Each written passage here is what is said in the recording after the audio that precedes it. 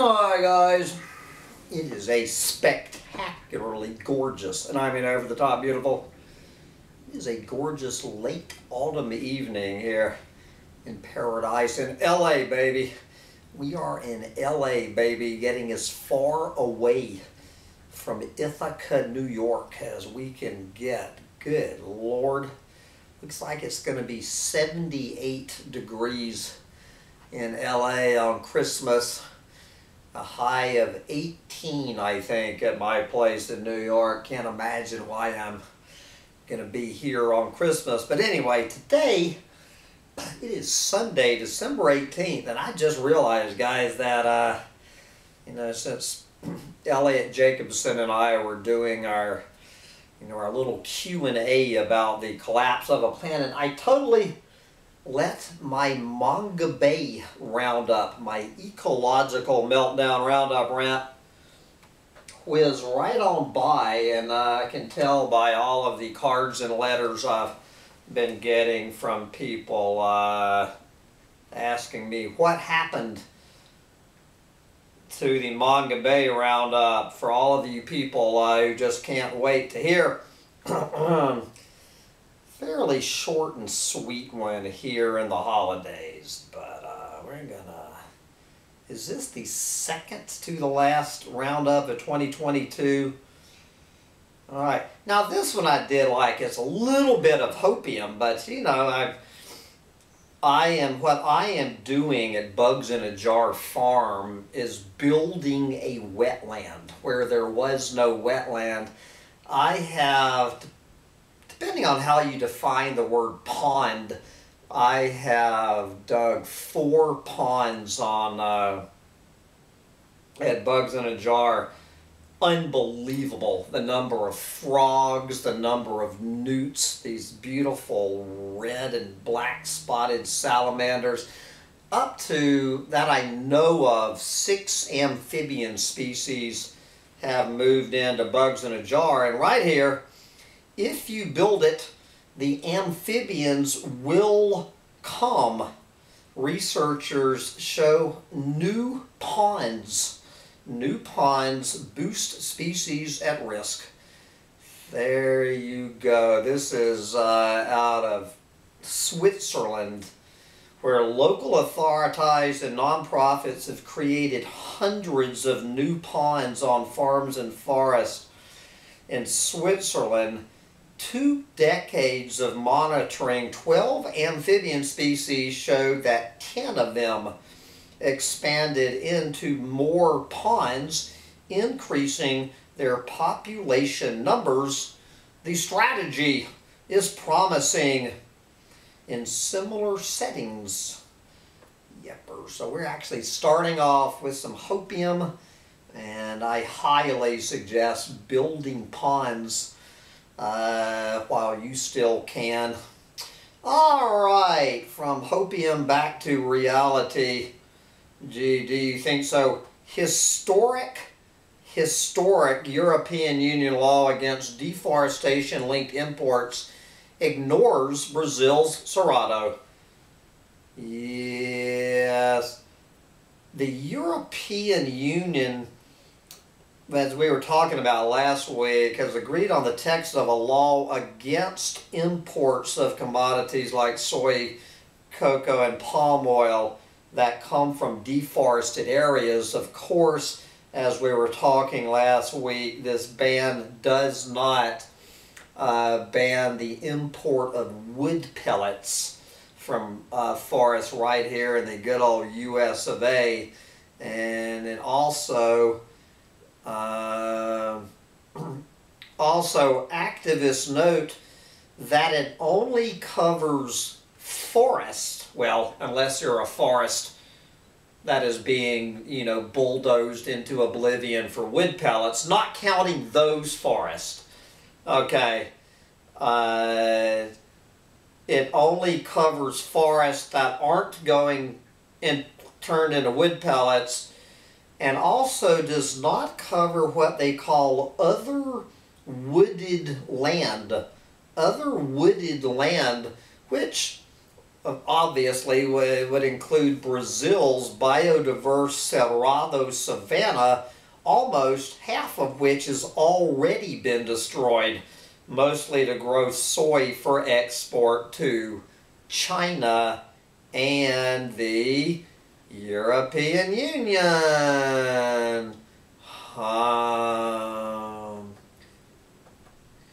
The text also does not regulate corn. You know, from the other end, it does not regulate corn, nor does it apply to the financial institutions that lend to commodity producers. Do you think so? So, you know, Manga Bay has its own YouTube channel, and I thought this was a joke, but this week they're doing their YouTube video is about the Mennonites. I mean, the Mennonites are major planet eaters. They're not just planet nibblers. I mean these damn Mennonites are down there just hell-bent on destroying the Amazon rainforest. We'll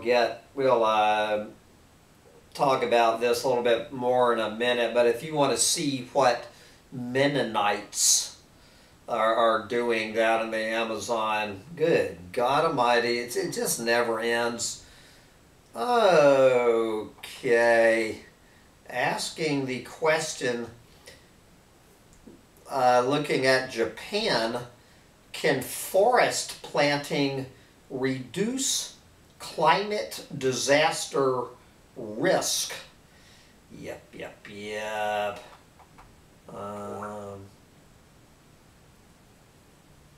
While acknowledging the limits of forest ability to prevent landslides,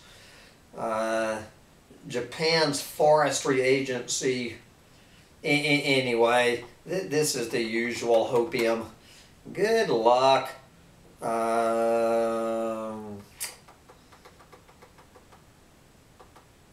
Let's see what is happening in Sierra Leone's fishing villages. We have a reality check from Sub-Saharan Africa.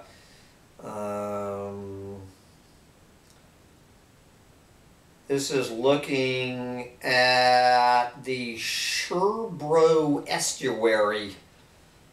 Okay, like other coastal areas in West Africa, the Sherbro estuary is already suffering the impacts of climate change, including flooding and higher temperatures.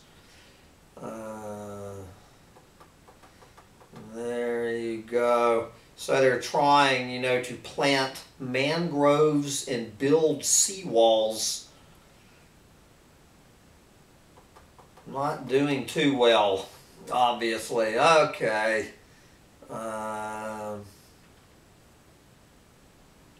They've been talking about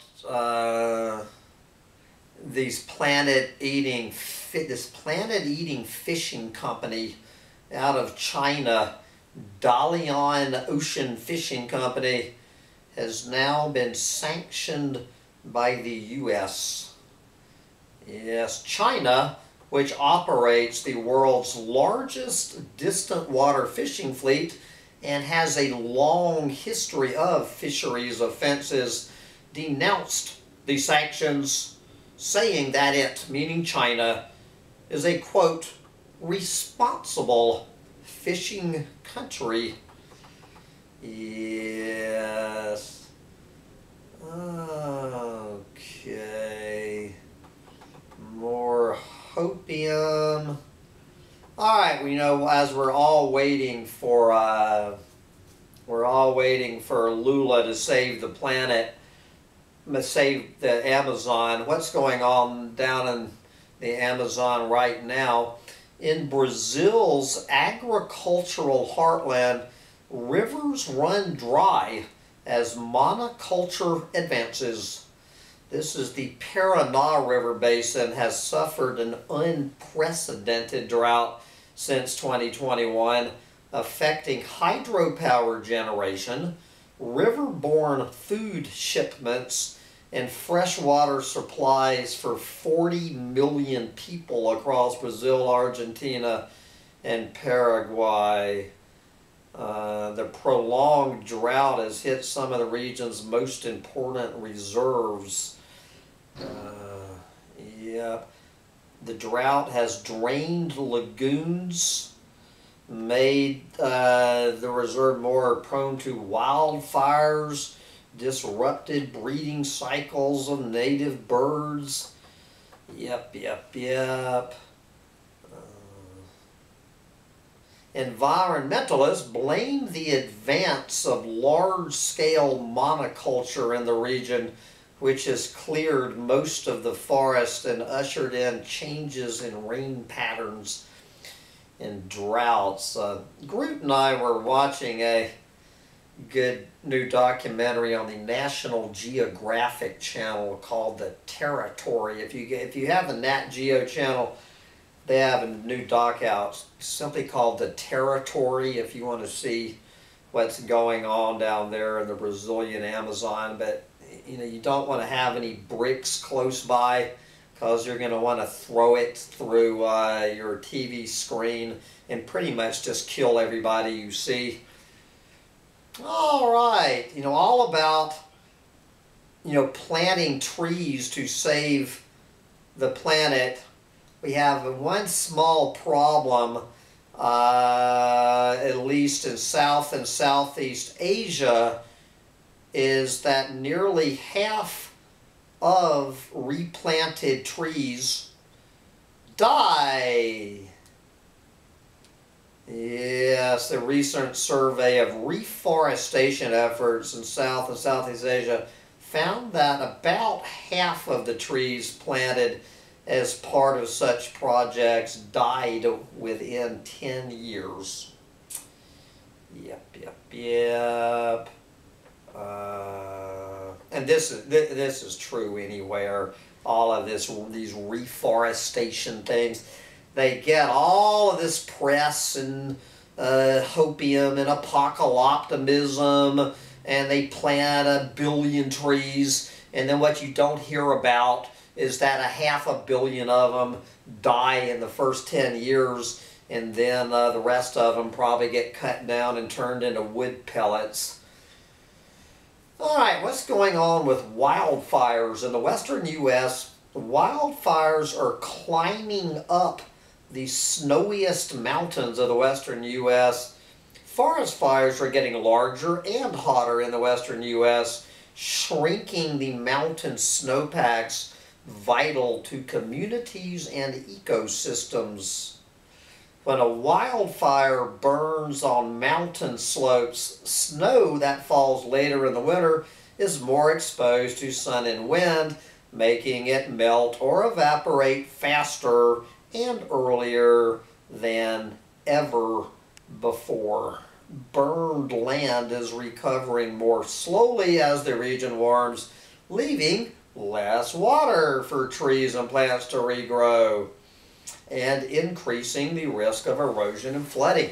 This is one more of the tipping points that, oh, I love it. Well, I guess, do we love it when we see the actual word doom in a Manga Bay headline? This is looking at the western Hulak gibbon, where we find that trafficking and habitat loss spell doom for Bangladesh's western Hulak gibbons. I didn't have any idea that there were any gibbons still living in Bangladesh. Well, in a couple of years there won't be.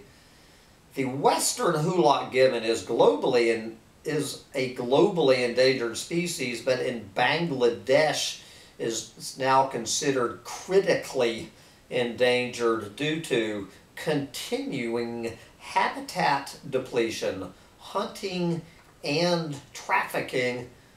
According to a survey last year, Bangladesh's gibbon population has dropped by 84% over the last 4 decades, now standing at 469 individuals. The apes are still hunted for food locally and trafficked across the border to India and China for the illegal pet trade. And of course, habitat destruction. You can kiss goodbye the western hulock gibbon. Okay, what is going on in the Ecuadorian Amazon in this noble savage community of Sinchiruco?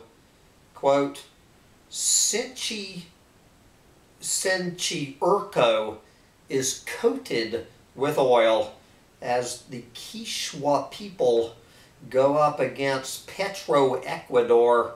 Good luck on that. In 1985, a road opened through the Quichua community of Sinchiruco in the northern Ecuadorian Amazon. With it came this big-ass oil platform, which would lead to repeated complaints of human and environmental rights violations. Good Lord, going all the way back to 1985. Good Lord. You know, it started out being, Texaco dug it, and now it's found its way to Petro Ecuador. The surrounding communities are still demanding compensation for previous spills. After 37 years, the community is saying that enough is enough. Yes. All right. Here's a report from the struggling COP15 biodiversity talks. I think we've heard everything we need to know about UN biodiversity talks. Here is more how techno-utopians are going to make fishing and aquaculture more sustainable. Yes, with the rapidly increasing global population, underscoring the need to source more protein more sustainably. Yeah, blah, blah, blah. Okay. Let's go check out the latest hydropower dam in Sulawesi. A Jakarta-based hydropower company aims to dam the Karama River in western Sulawesi as part of a clean energy project to help wean the country off of coal. Yes. And so you can kiss goodbye a bunch of it, well, in addition to all of the forest and animals are going to kill, you can kiss goodbye all these important archaeological sites going underwater. Yep. Well, as if Indonesia had any chance of hitting its climate goals. That will be dependent on fully protecting Indonesia's remaining peatlands and mangroves. Yeah. Oh, Jesus. TD. All right. What a shock. Threatened cloud forest. Key to billions of dollars worth of hydropower.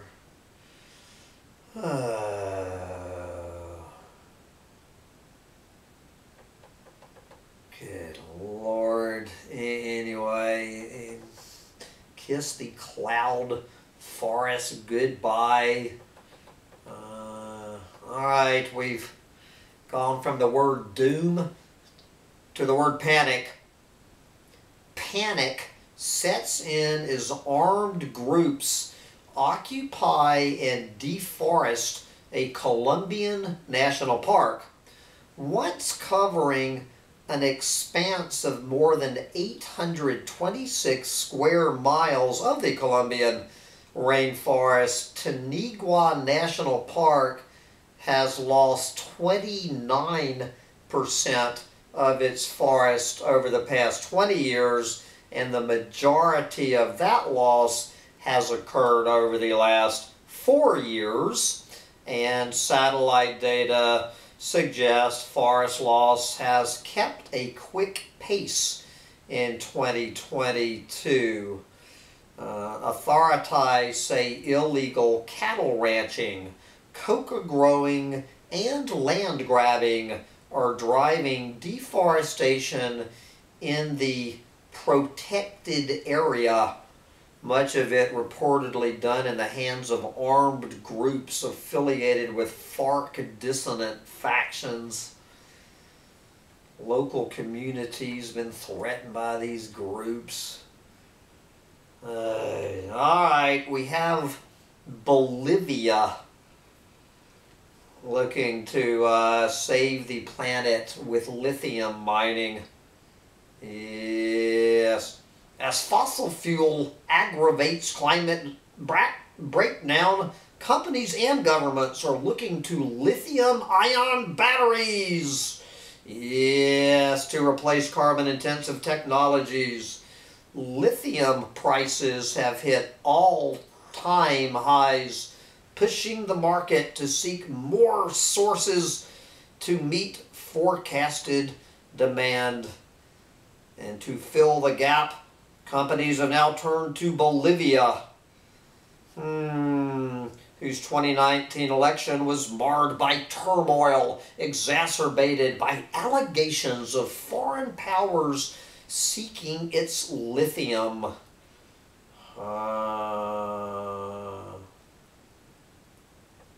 6 foreign firms ready to get digging up the planet to save the planet. Same thing going on. I was reading in Idaho, I guess, right here. I did not realize that the Philippines still had any pangolins. Anyway, the Philippine pangolin is critically endangered, hunted to the brink of extinction for its scales and meat. Anyway, would you believe that Indonesia's mangrove revival is being hindered by conflicting policies? Yes. Alright, we have more on the lithium mining boom in Bolivia. Lithium extraction has been known to deplete and contaminate fresh water, impact wildlife populations, and the livelihoods of residents. Yep. How many ants live on Earth? At least 20 quadrillion. All right. Gee, what was happening in Brazil during the COP27 climate talks? Deforestation accelerated in Brazil while climate talks were underway in Egypt. Deforestation in Earth's largest rainforest accelerated sharply during the month of November when UN climate talks were underway in Egypt. Looking at 214 square miles of the Brazilian Amazon biting the dust in November, about 60% above average for the month over the past 7 years, and more than twice last November's rate. And of course, you know what's going on, you know, more than ever. It's since December of 20, this is the last month, the last 12 days of Jair Bolsonaro. So you better believe that this an all-out war has been declared against the Brazilian Amazon before Lula takes over in 2 weeks to save the planet. All right, what is going on in Guatemala's protected forest? Yes, new bill threatens more oil extraction and roads in Guatemala's protected forest. A bill in Guatemala's Congress would renew a contract for the current oil and gas pipeline in Laguna del Tigre National Park and make it easier to contract for future drilling. The region's largest oil reserves pass from southern Mexico through the Petén and into Belize. This is exactly where I am heading in a few weeks, is right down into the middle of this. Additional development could lead to the creation of roads, making it easier for illegal loggers, drug traffickers, and land grabbers to move into the park, as happened when the original oil field was created in the 1980s. All right. Good Lord. Well, I thought this was a small plate this week. Good Lord. All right. Climate change could force 1.2 billion people to move by 2050. Is the world even remotely ready? In a world beset by rising temperatures, devastating storms, and flash floods, climate migration and disaster displacement are quickly becoming the signal 21st century crisis. The vast majority of those worst affected are in the world's poorest and fastest warming countries. Yet rather than step up to meet the challenges of climate dislocation, most national governments, international agencies, blah, blah, blah, are burying their heads in the sand. Short-termism prevails over long-range forecasting, planning, and preparation. Do you think so? What is going on with the world's insects? What is going on with the world's insects? Climate change is hammering insects in the tropics and everywhere else, say scientists. A new review paper finds that climate change is pounding insects in a wide variety of ways all over the world because insects are so sensitive to temperature change, climate changes impacting them directly. But climate change is also causing insects to change their behavior. We've heard all of this. The insects, you know, sorry insects. Good God. Does this ever end? Here is more on the Mennonites taking down the Peruvian Amazon.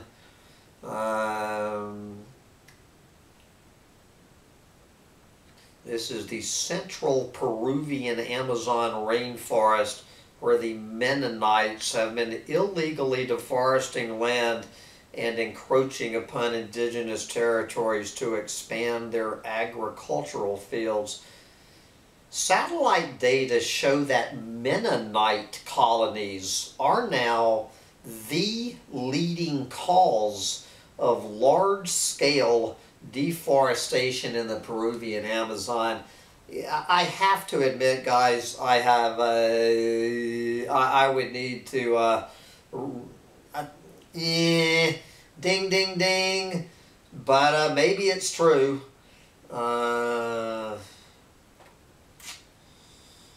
Mennonites.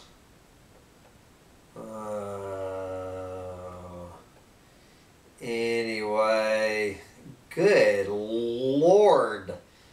This just goes on and on and on, guys, but I understand I'm talking to myself, and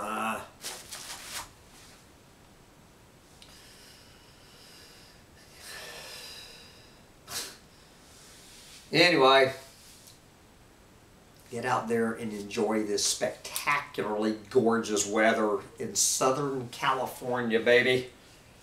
Where it never rains in Southern California. Bye, guys.